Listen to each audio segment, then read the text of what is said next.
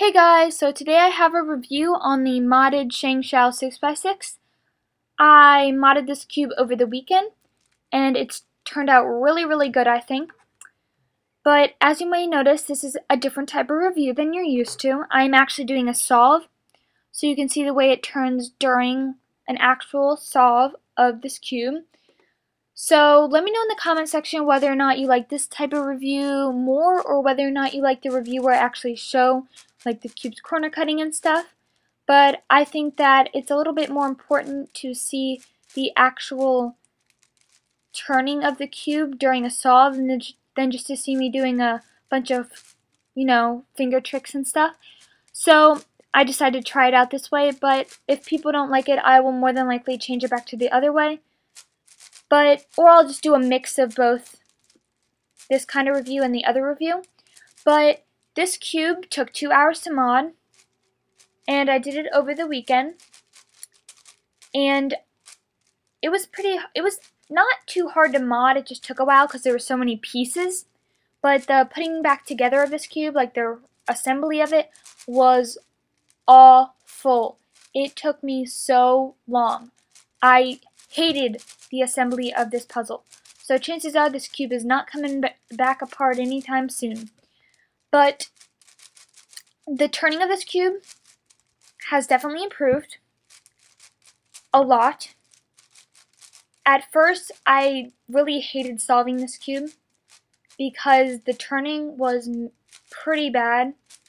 I'm not gonna lie, it was pretty awful. And I just really didn't enjoy solving a puzzle that didn't turn very well. So that resulted in me probably solving this cube 3 times before I modded it. But after I modded it, I think I've solved this cube about 20 times in the past 2 days. So I definitely enjoyed it a lot more. The turning of this cube is a crispy yet smooth, which I kind of like. I bet if I put lube in this cube, it would make it smoother. However, I did not lube this puzzle because I did not think it needed it after I put it all together. The core is still lubed from before I modded it because you don't do anything to the core when you mod it. So the core still has lube in it, which I recommend doing, lubing the core when the puzzle's apart, when you're about to mod it. But the pieces have absolutely no lube on it. Actually, I might be lying. It probably has a tiny bit of lube in it, but really nothing compared to some of the other cubes I have. And even without the lube in it, it still turns like absolutely amazing. So some people may not want to hear this, but I definitely think that you should mod this cube if you have it. A lot of people get this cube because either the V-cube is too expensive or the V-cube has to be modded.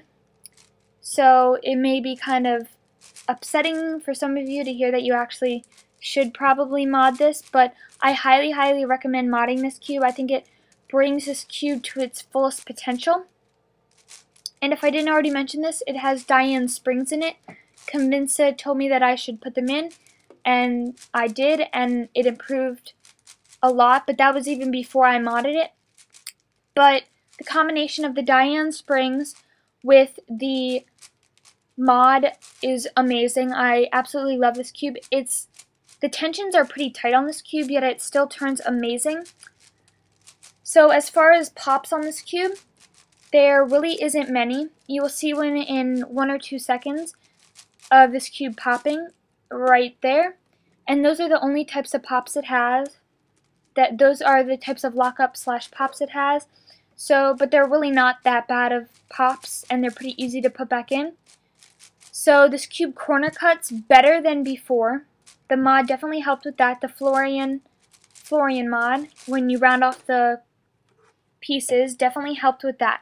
So overall, this cube is way better with the mod, and I highly recommend modding it. Just be careful not to undermod or overmod.